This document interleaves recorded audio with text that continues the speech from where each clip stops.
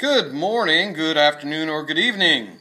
Whatever time of the day it is that you're watching your video, I hope you're having a good one. Today our video is over solving equations with variables on both sides of the equation. And these are your notes. And we've done a lot of equations where we've only had a variable. Again, a variable is a letter that represents a number that we don't know. We only have one variable on one side and we don't have one on the other side. Well, if you notice on these problems, we have variables on both sides of the equation, and we're going to show you how to solve those. But first, I'm going to model or show with symbols this situation and how you're really doing it when you solve these. So we're going to remember the equation again. It's 5x plus 3 for the example 1 here equals 2x minus 6. So then we're going to come over here and we're going to see that on this side we have 5x plus 3. Again, those really fantastic looking x's, those are 5 of them, so that's 5x. Then we got 3 1, so that's plus 3. And then my really high-tech equal sign there. And then over here we have 2x, and the red negative ones, there's 6 of them, so that represents negative 6. We've got 2x minus 6 on this side. Okay? And again, the main idea when we solve these is that we want to isolate the variable. So we want to get the variable on one side and the numbers that are all by themselves on the other sides. So first we're going to work with, well, we can start with whichever one we want to, and we're going to do this all at once. So let's say we want to get rid of if we look, we got 5x over here and 2x over here.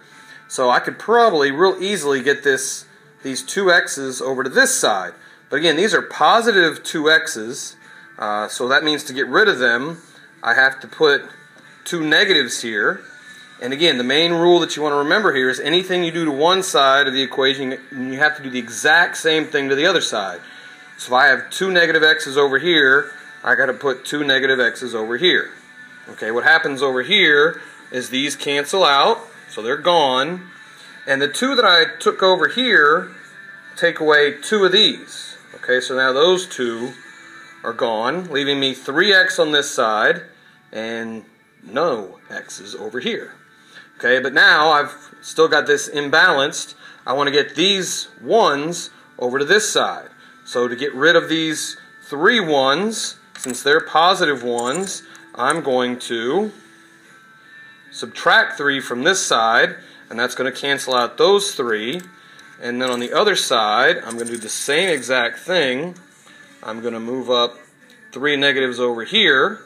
Okay. Over here, these 3 negatives are going to cancel out these 3 positives.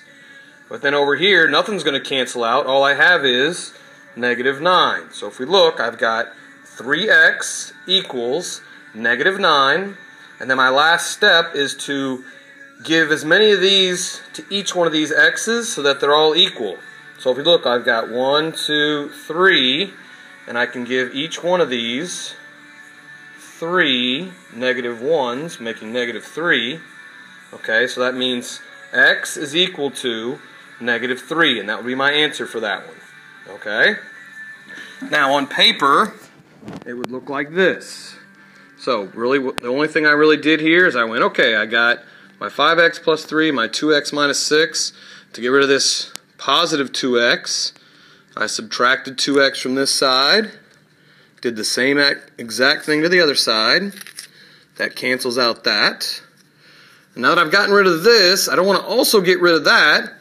Over here, I've got this, which is going to be 3x, but I want to get rid of that positive 3, so remember I subtracted 3 from both sides. Exact same thing. Notice how those look exactly the same? That cancels out that one. Over here I've got negative 9, my equal sign, and then of course the last thing I did was I separated each x. Really what I did was I just divided by that number in front of the variable, the 3, and that gave me an answer of negative 3.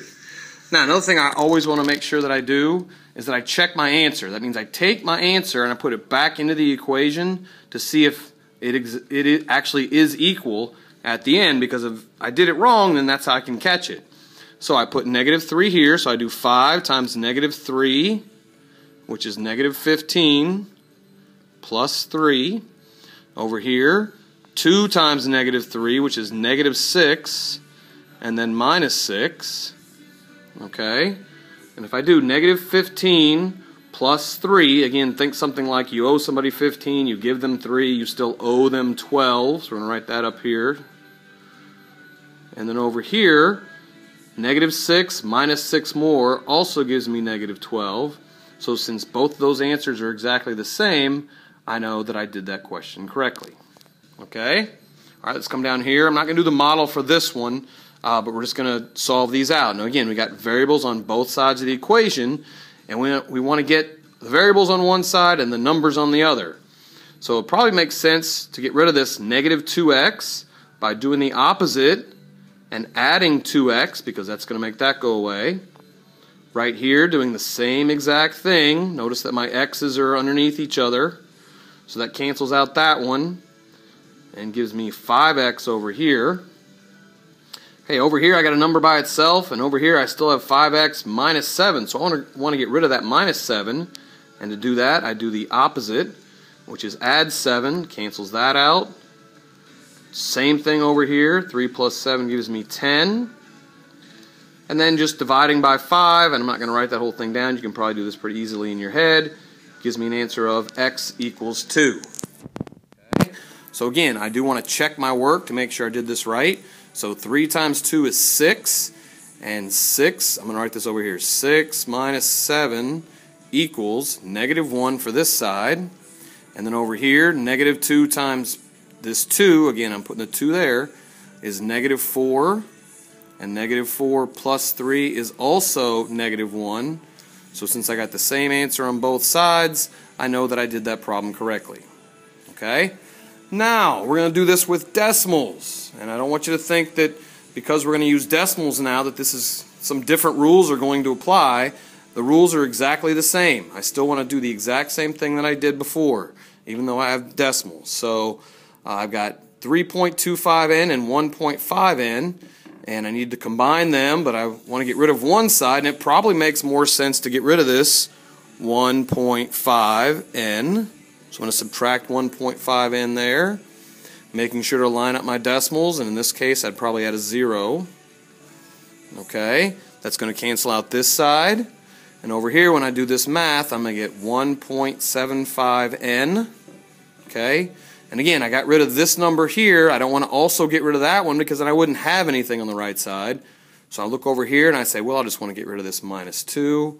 So I add 2 here, and I add 2 here. Again, making sure I line up decimals to get that right. This cancels out. And then 6.75 plus 2 is 8.75. Now again, you're left with some decimal work here, but you have your calculator, and hopefully you're going to just take that out. And if you know the rules, then this really isn't that difficult, especially with a calculator. You're going to divide both sides by that whole thing in front of the variable. So 1.75, 1.75, that's going to cancel that out or make it 1, which just leaves me the n that I'm trying to solve. And when I put this in the calculator and solve it, I'm going to get an answer of exactly 5. Okay, now I'm not going to test that one, even though I probably should. It's going to take too much time. Just trust me, it's right. Okay? Alright, now we're going to come down here, and we're going to do some with some rational numbers or fractions in them.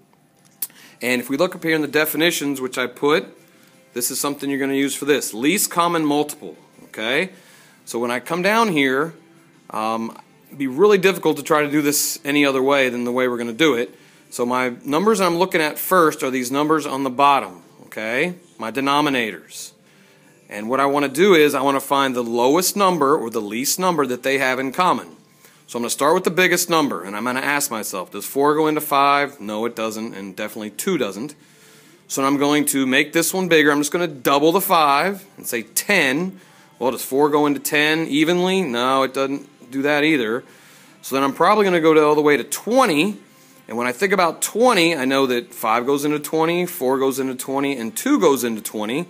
So what I'm going to do is I'm going to multiply this whole thing, because again, the rule is multiply.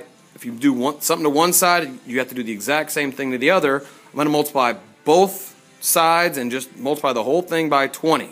Now, that may sound a little difficult, but really it's not. All you're going to do is multiply this top number times 20. Okay, so we're going to have 20 times 3 is 60. And it's still going to be over 5. Okay, and you'll see why this will work in a minute. I have to do this number times the 22, so 4 times 20 is 80. Over here, again, the 20 times just the 3 is 60 over 4. And then again, I have to do this also, so 20 times the 1 is 20 divided by 2. Now, I'm going to simplify all these fractions that I have because they're improper. And the reason that I did all this is because they're all going to work out to be whole numbers. It's going to make the problem a lot easier. So 60 divided by 5 is 12. So that's 12m. That 80 just comes straight down. The 60 divided by 4 is 15m. And then the 20 divided by 2 is 10. Well, now that I got this far, now I can just solve these out like we did before. So I've got 12m and 15m, and if I think the best thing to probably do is, I could subtract 15 from both sides, but it's probably easier to get rid of this 12m. Now I do have to remember that this, even though it doesn't have a sign here, is positive, so to get rid of it I have to subtract 12m here, subtract 12m here. That cancels that out. Over here it gives me 3m. Okay. I don't want to also get rid of that, so I come over here and I say, alright, I want to get rid of this minus 10. So I add 10 to this side, add 10 to this side, which gives me an answer of 90. And then all I got to do is divide the 90 by the 3, and that gives me a final answer of 30.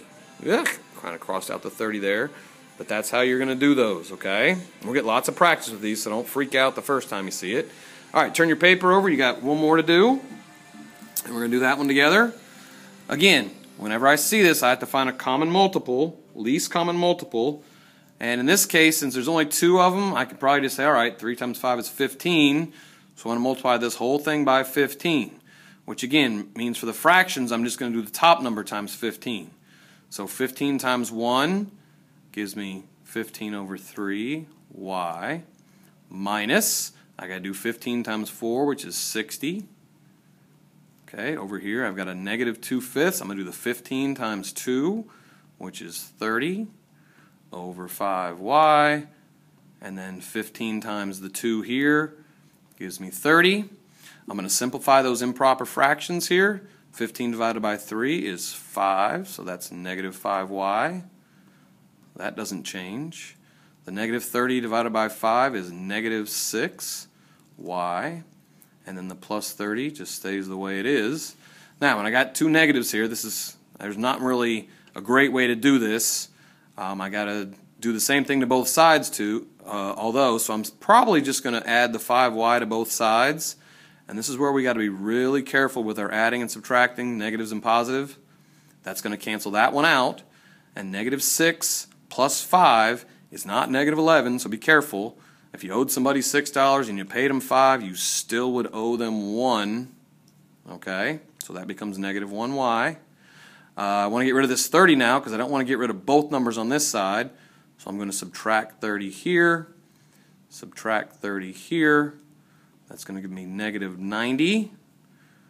Again, think something like if you spent 60 and spent 30, you would have spent a total of 90. Okay, so that gives you that. And then when I get to this, it's really not that difficult. If they're both negative, I can simply just make them both positive because that is technically doing the same thing to both sides. So my final answer is y equals 90. Okay? Very last question. This is one where you have to actually write a equation, and this one's going to have variables on both sides, and it's going to represent a real-world situation. So here's our real-world situation. It says Mike can join the video club at Rent House Videos for $20 and then only pay $1.75 per video, or he can join the video club at Tom's Movies for $10 and then pay $2 per video. How many videos would Mike have to rent at each video store for the cost to be exactly the same? So I'm going to write this out. It's, again, on this side, it said it was $20 plus $1.75 per video. So I'm going to use V for video because that number is going to change. This is not going to change. He's only going to pay that $20 once. Okay, and then on the other place, it was $10, but then it was $2 a video. Okay, so at some point, these two amounts are going to be exactly the same. So all we're going to do to solve this is just the same thing we've been doing, is just get the variables to one side. Well, I really don't want to subtract 2 from 1.75, so I'm going to get rid of this 1.75v by subtracting it from both sides. Okay, and that's 2.00, so that's going to cancel out. That's going to leave me 0.25v. Okay, when I do that math there, because again this was subtraction even though I forgot to write it. Okay, on this side I want to get rid of the 10. Okay, so to get rid of that positive 10, I'm going to subtract 10 from here, subtract 10 from here. It's going to make that side go away. Over here it's going to leave me an answer of 10. And even though this looks a little weird, and again it might be hard to kind of think of in your head like you might want to do, the basic rule that we want to follow is to get rid of this 0.25 in this multiplying problem is to divide. So I'm going to get rid of this 0.25 by dividing both sides by 0.25, which would, if I put that in my calculator, would give me an answer of 40. So what that tells me is that when I rent 40 videos from each place, the cost is going to be exactly the same. Okay, and this is probably the easiest one to put it into. So if I did $2 per video and did 40 videos, that's $80 plus the 10 means it's going at $90 it's going to cost the same at both stores. Okay? So, write it down here. So it says if Mike rented 40 videos at each store, then his total cost at each store would be $90. Therefore, if he knew he was going to rent more than 40 videos, it would be smarter for him to rent videos at, well, which place? Well, the place that's just a little bit cheaper, even though it's only $0.25 per video. He's going to save $0.25 every time by renting from Rent House Videos. We're going to shorten that, Rent House Videos, where the videos are only $1.75 each after the $20. Okay? Okay, well there's your video. A little bit under 18 minutes, and we're going to do lots of practice on this, and once again, you will be experts at it. Okay, have a great day. We'll see you soon.